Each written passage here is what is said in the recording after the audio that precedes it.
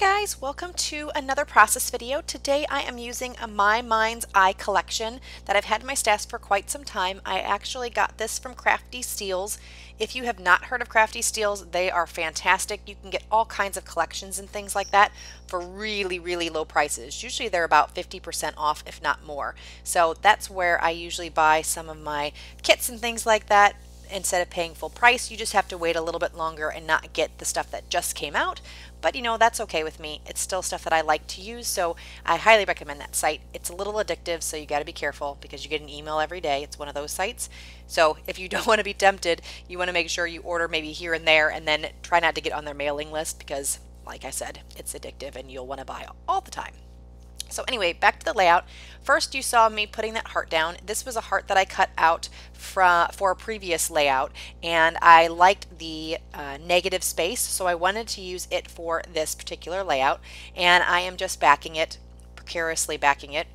I probably could just use the scissors, I'm not sure why.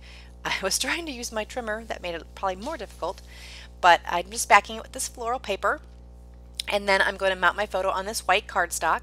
And before I go farther on the layout, I just want to let you guys know that I have a new Facebook page, and the link is below. So if you guys would like to subscribe, I'm kind of using that as my blog. I used to have a blog, and I actually still do, but I haven't written in a long time. I much rather do the videos and show pictures, I guess because I'm a visual person. So I haven't been using using or writing on my blog very often.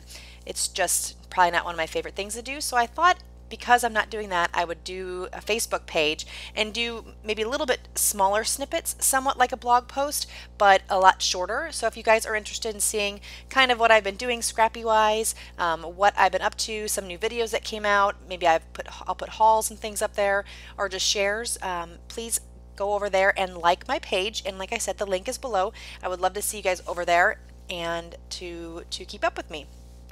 And so back to the layout.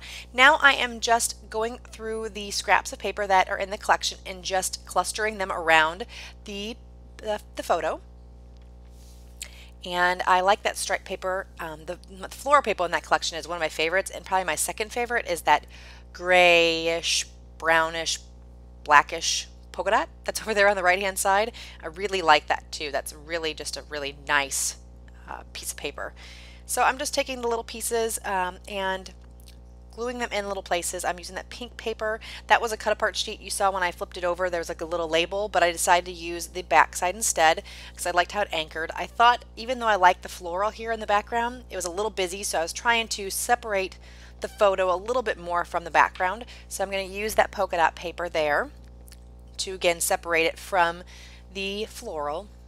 And then I love this chipboard camera. So with this collection came with a large chipboard piece of not a paper but chipboard, and you can see it there on the left hand side. So I'm just punching out various things from that chipboard piece to use on the layout. And I'm going to use that You and Me tab on the right, this camera down here, and then I'm going to use this one little banner word phrase. So now I'm going to commit. I'm going to stick these down, and they're pretty sticky. I didn't feel like I needed to use any Scotch Quick Dry on them. Now going back, hopefully they don't fall off my layout, but they were pretty sticky. Unlike the thickers, they seem to go pretty well. So as I was doing this, I felt like it just looked kind of plain. I don't know, the background was just a little too plain to me. I have a problem with using this plain paper sometimes. I feel like I need to do something to it, so I decided that I would put a little bit of something on the background. I didn't want it to be stark white, so what I'm going to do is take this gesso and I'm going to add some of my pink mist to it just to tint it slightly so it's not stark white on the background. And then I'm going to take a almost dry or a dry baby wipe and just smush it all over the background to give it kind of like a cloudy look. And I think it's just going to make the background look a little bit better, and I don't know, something about it just it's more pleasing to my eye. So I liked what it looked like better than having the stark plain pink background. So let me know what you guys think. Do you guys use the plain cardstock? Can you use it without putting anything on it? Do you feel like you always have to put something when it's the plain cardstock? Let me know. I'm interested to see what you guys think.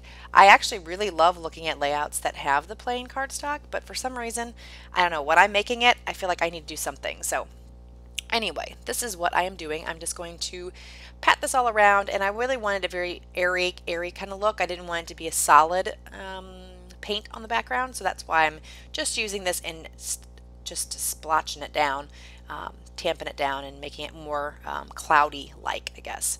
So here I have put it down and I've dried it, and again I think I need a little bit more, so what I'm going to end up doing is splattering some of my Heidi Swap Color Shine, and I think this is the Sweet Cherry color, and I don't remember what color it was that I used for the gesso, but it was one of the lighter pink Studio Calico colors.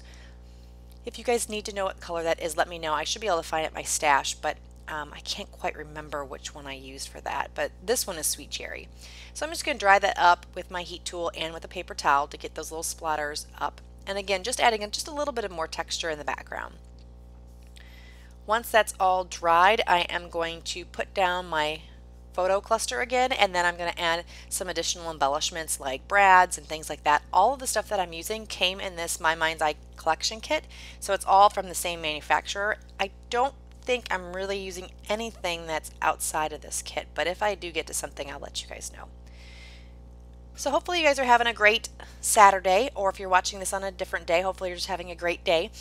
We have been very busy. We have been crazy. I wanted to get some of these videos up sooner and more videos, but ooh, the fall has just been really busy between parent-teacher conferences and Halloween and pumpkin patches and just all kinds of activities. It's been really hard to even get some scrapbooking in, so I'm hoping to get some more scrapbooking in and definitely more video editing time in, because I do have some videos that I want to post for you guys. Some Project Life videos, some more process videos like this, and I also have lots of little organizational videos, album shares for my December daily from 2013, and some other things. So I've got lots and lots of things on my to-do list, so be patient with me. I will be getting them up. I'm hoping to do still with my Project Life on Tuesday and the process videos on Saturday, but I'm hoping to also sprinkle in some of those other things I just talked about. So stay tuned for those if you're interested in any of them. I will put a post on my Facebook page to let everybody know that the video is up, or to let you know a video is coming, and you can always come to my YouTube channel. So if you haven't already, please subscribe, and if you like my videos, please give me a thumbs up, let me know you care, and I'm going to come back to the layout now. So we are using, or me and my mouse in the pocket, are going to be using some brads from the collection like I mentioned, and some enamel dots. That is one thing I did pull from my stash. Those enamel dots, the blue and the kind of yellowy color, were from my stash, and what I do with enamel dots is I just take them all out of the packaging and then put them in a little container. Depending on how the packaging comes, sometimes I will staple them to the cardboard so I know what brand, but really, I mean, I think with enamel dots, they're kind of generic. I mean, they have pretty colors and such, but I don't know if it really matters too much which collection they come from. You just find a color that you like and you use it. It's not like the brads that are like more decorative or things like that. I felt like I didn't need to keep the packaging for those enamel dots, but that's just how I do it, and it seems to work better for me instead of having all these little packages. I hate opening packages, so I like to have them all open and ready at my fingertips. So that's why I've kind of opened them up and put them in a little container. So this is just part of a branding strip from one of the pages, and I just trimmed it out so I can use that polka dot. And it's the opposite of that white with the brownish black polka dots, and it's with white polka dots this time. And I just really like how that anchored the bottom of this photo. And now I am deciding what I want to do, and I still feel like there's just something missing on this. So what I'm going to do is take this blue pen from Stampin' Up, and I believe it is in Tempting Turquoise, and I'm going to outline all of the areas in the photo, or not the photo, but the layout. First, I am going to put down a title, and it's just going to be what we were doing, which is Bark in the Park. It's a little animal parade for our local Humane Society that we do every year, and it's been a tradition. I have been going before my daughter was born, so my daughter is 7, and let's see, so we are probably going 3 or 4 years before she was born, so we've been going for quite some time, so it's pretty exciting. It's just one of those things that we've made a tradition, and we go every year, and we usually take the dogs, and right now we have 2 doggies, and they come with us, and my husband has either worked or been busy, so it's mostly just me and my daughter that go to Bark in the Park, but it's kind of cool to have those family traditions like that. So now I am just finishing up with the title. I used my ruler to place it. I didn't have any wax paper at the time, so I used my ruler to make sure I wanted it where it went before I stuck everything down and just kind of lined it all up. And that is it for the thickers. And these are just some Amy Tangerine thickers. They're foam thickers. And I like them the best. They stick the best. And I just like how they look. That's probably my favorite kind of thicker is the foam. The chipboard ones are nice too. But I just like the foam ones a lot. I like the texture that they bring to the page.